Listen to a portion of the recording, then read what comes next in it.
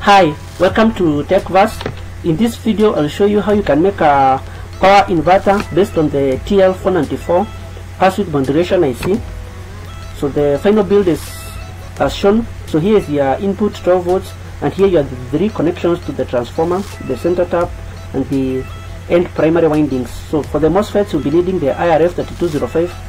If you use any other MOSFET, the output power will depend on the current handling capacity of the MOSFET. So this is the IC, and this is the output feedback capacitor and the diode, as well as the resistor defender network. So the PCB is as shown, nothing fancy.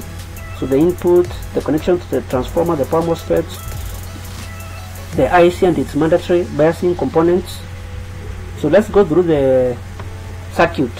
So at the input you have your battery. The IC is powered through the diode and the regulation capacitor. So there's also an input capacitor to stabilize the voltage. So the IC is connected to operate as a push-pull driver.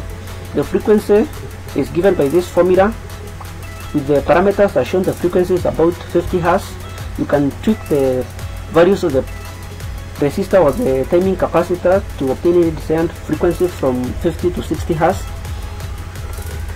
So this section here is known as soft start, whereby the end-time pin receives 5 volts when the IC is immediately powered on, so the output PWM is 0.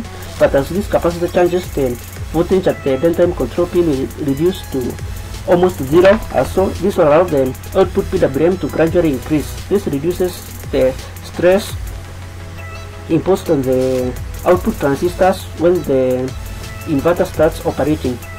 So for voltage sensing you have this network. So there is a resistant fader network. So when about 2.5 volts developed here, it will be fed back to the secondary amplifier, and which will have a high output, and so the output PWM will be limited.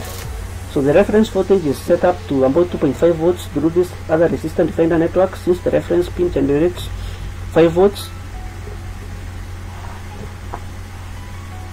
So the way this works is so the output transistors will be operating in push-pull mode, meaning that the emitters E1 and E2 will be high and low at different times. So when E1 is on, or the output transistor 1 is high, is turned on, so the MOSFET will be on, since there will be a bias at its gates. There will be about 10 volts drop at its gates, and so this will allow current flow from the 12 volts positive rail through this half primary winding through the transistor into ground. So when E2 turns on and E1 turns off, the second MOSFET will conduct and current will flow through the other half primary winding through the MOSFET into ground. So there is this snapper network which acts as a protection. So when the transistors are shooting, there will be some high spikes generated at the primary windings. So this snapper network acts as a mechanism to short the high spikes across the primary winding. So this will result in a rather smooth square wave on the output. So for the feedback network I talked about, so this small capacitor acts as a DC storage, and this allows feedback to the secondary amplifier.